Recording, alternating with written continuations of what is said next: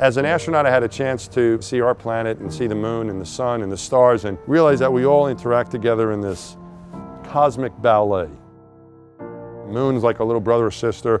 We go around the sun with the moon. There's other planets doing, going around the sun as well. What's going to happen with the eclipse is a reminder of that you can experience on Earth. You're going to see the sun in our sky get blacked out by the moon.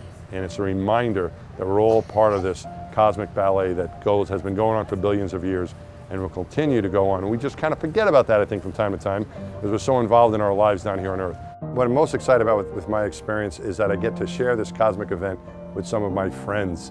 When you're in space, you're looking at a cosmic event and your family's not with you. In this case, there's going to be plenty of people around, and I think it's something that's going to be fun to share as a community.